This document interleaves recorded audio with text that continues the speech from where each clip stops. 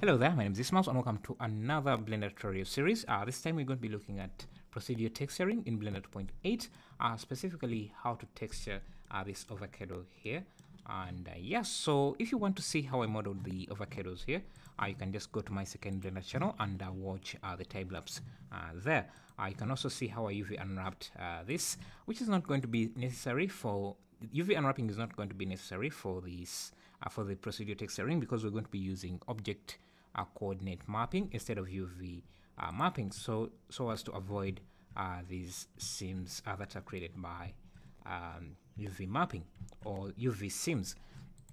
And then after we can bake the procedural textures directly onto the UV map using so that we can create a PBR kind of texture shader. So yeah, let's get started by creating these bumps or outer layer there.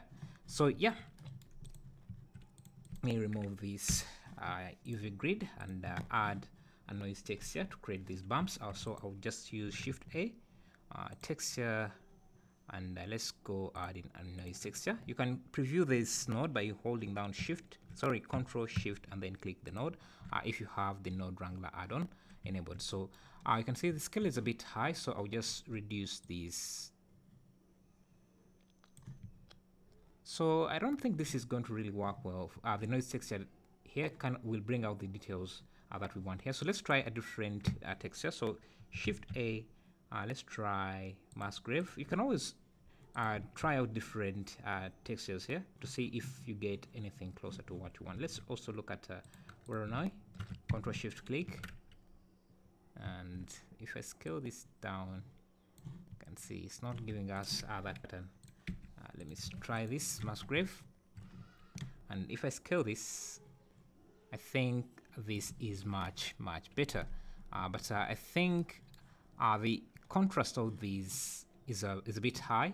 So let's see how it looks with as a bump map. So I'll add a bump map, then connect this to the height, and then this to the normal, and I can preview this shader now. Let's see. You can see this is what we have.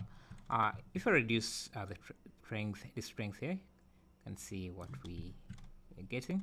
But I usually don't like using controlling the strength of a bump map of a specific node. I like this using the bump map.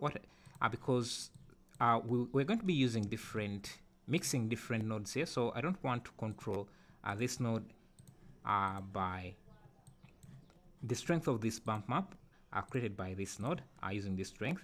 So what I'm going to do is add a convert math node here, and depending on the operation you choose for this math node, you will get different results. So if I play around with this add operation, sometimes you have to turn on clamp to kind of see any changes. So let's see. Let's see the effect we're getting with the add operation, but you can try power.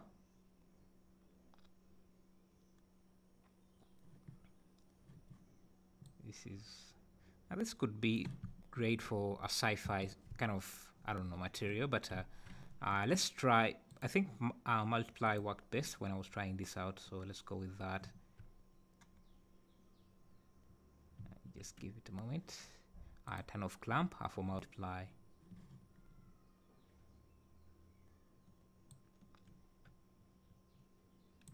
Let's see. You can see now, instead of controlling the bump from here, I can control it directly here. And the reason I'm setting this up like this is that say I want to add another, to have this also influence the bumps on this on the shader. I can just add a mix RGB curve, connect this to the color there, and just connect color to color, and then this to this.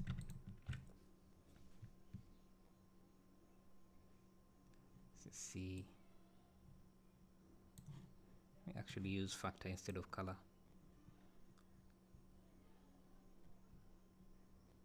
Then I can choose the blending mode I want. Let's try multiply.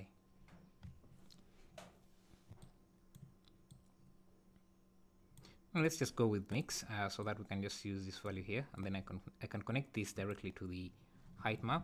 Now if we preview the bumps, we can control how much these different nodes contribute to the overall bump by controlling the values here. So just give it a moment to compile. It's taking too long.